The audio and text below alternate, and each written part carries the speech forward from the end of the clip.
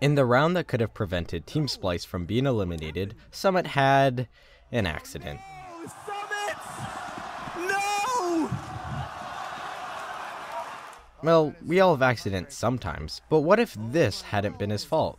Originally, I was going to make a video about how throwing at different angles changed the shape of the fire from Molotovs, and would use this as an example. But after viewing it multiple times, I noticed something strange. Summit's armor wasn't damaged at all. This caught me off guard, as from prior experience, watching previous analysis over the Molotov showed that they do damage to the armor percentage. I timed incendiaries with me having armor and not having armor on myself, and timed the deaths. As you can see, though they sometimes vary by 1 frame, probably just because of my recording software, the armor doesn't help the damage at all. All of my BBQs killed the players at the same time, regardless of equipment. I then timed how it was when Molotovs used to take into account armor, and found that wearing armor slowed down the damage by almost 200%. This is a serious issue, and has shown up multiple times, affecting the victims unfairly. So when did this all start? Well, it's difficult to pinpoint the exact time that it started. I first went back to Cologne of 2015 and saw this kill, where armor wasn't taken into effect.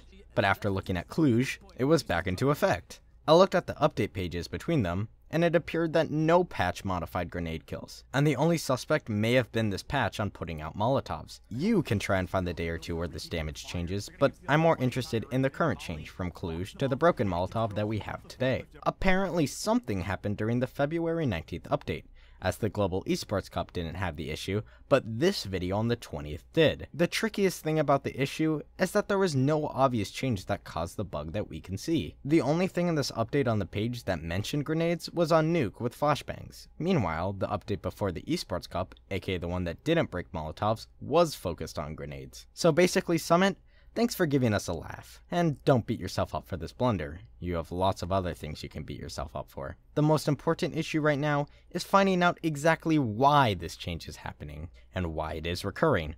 But considering it's difficult for anyone to find the reason on the change,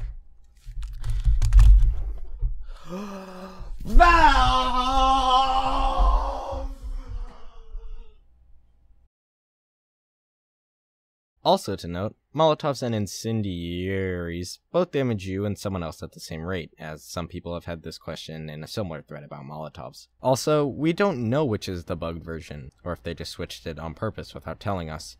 I guess we'll find out if they change anything in the next few updates. Valve! Please fix. 3 clicks, Philip, copy. That was terrible.